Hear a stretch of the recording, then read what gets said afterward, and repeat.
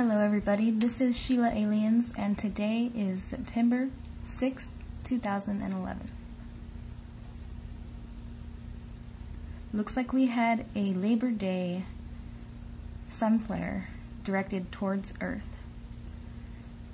A moderate Labor Day solar flare eruption. At 9:35 p.m.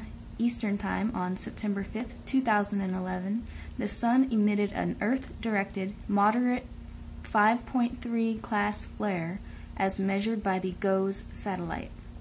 The flare erupted from a region of the Sun that appears close to dead center from Earth's perspective, an active region designated number 1283.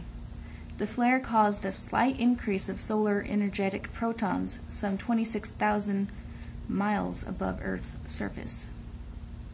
A coronal mass ejection, another solar phenomenon that can send solar particles into space, was associated with this flare. The CME is a relatively slow one, traveling at under 200 miles per second. Further updates on this event will be provided as they become available. Now we go to spaceweather.com.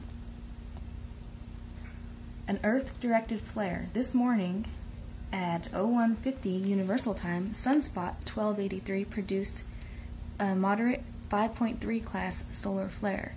NASA's Solar Dynamics Observatory recorded the flash of extreme ultraviolet radiation. Because of the sunspot's central location on the solar disk, the eruption was Earth-directed. But is a coronal mass ejection heading our way?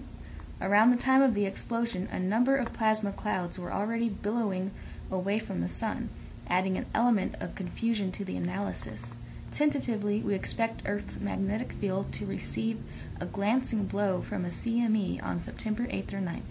Stay tuned for updates.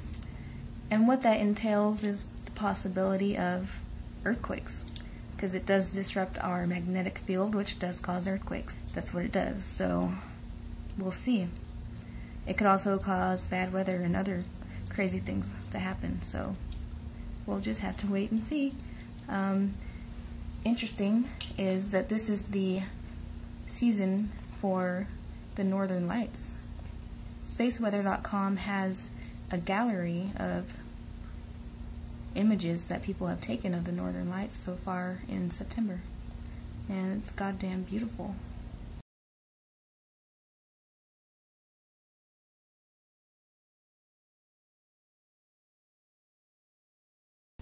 Really beautiful.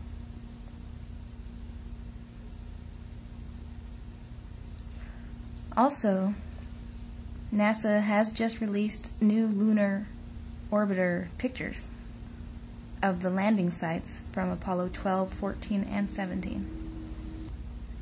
So you can definitely check into that. And that is your WTF news update for today. Thank you so much for listening and watching. Much love.